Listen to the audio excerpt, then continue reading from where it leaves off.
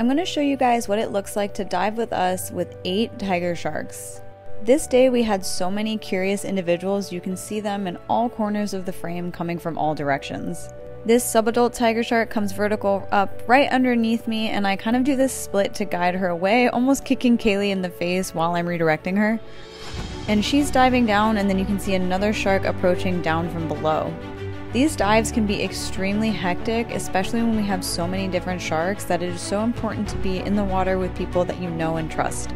And the same individual sharks are still coming up and greeting everybody in the water. And we have to make sure we don't get locked in on one shark approaching us from behind, because the other direction another shark could be coming up. With this many sharks in the water, it's basically a determination of which shark is the closest to you and which one needs the most priority of focus. We aren't just looking out for ourselves and our own individual safety, we're making sure that we're there to help out our dive buddies if they need.